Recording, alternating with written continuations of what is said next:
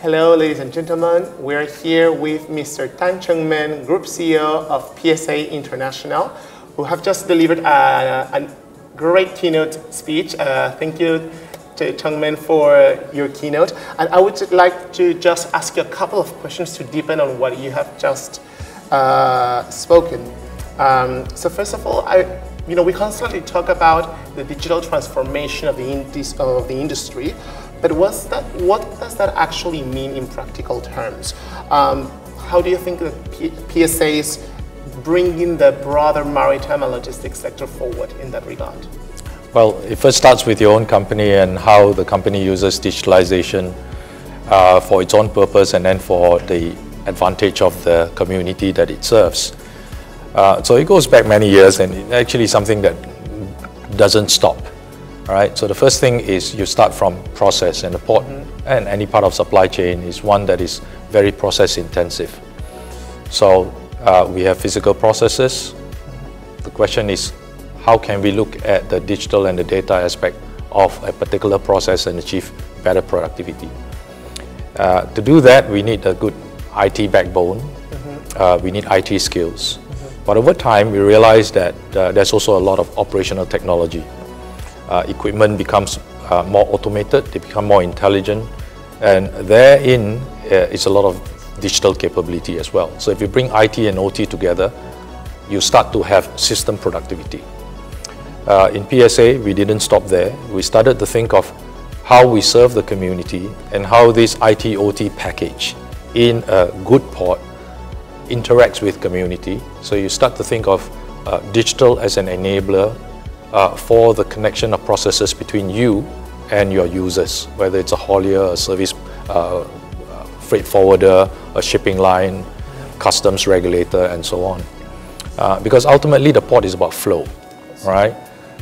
Beyond that, then you're talking about the reason for the flow, and that's the interest of cargo owners, producers, consumers, people who order goods and people who produce them. And so how does that layer of digital need get integrated into the rest of the port design? Today we are starting to work on that, so that's why I say there's no stopping point. We keep building layers of productivity, transparency, and the ability to create more solutions ultimately for our community and for our cargo owners. I think in that it requires a lot of, I would say, continuous mindset change, continuous learning. So a big element of this whole journey is about our people.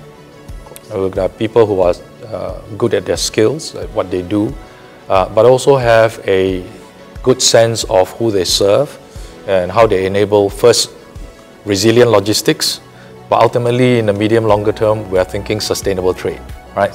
And when you think with that as an objective, I think you start to own community problems, and when you can own those problems, the company starts to solve them and become part of the solution.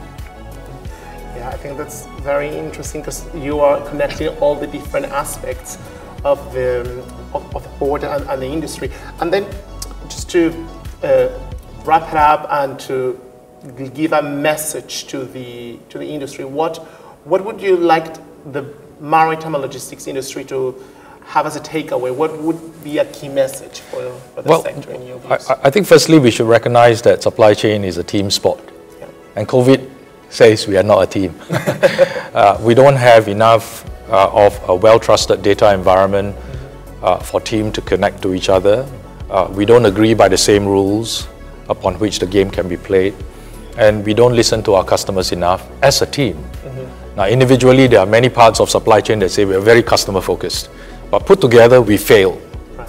So I think we need to recognize that it's a team sport, and good teams need good rules, good collaboration, and also a willingness to interact in a positive manner. So I think there are many skill-based, process-based, equipment-based, technology-based components that need to get right.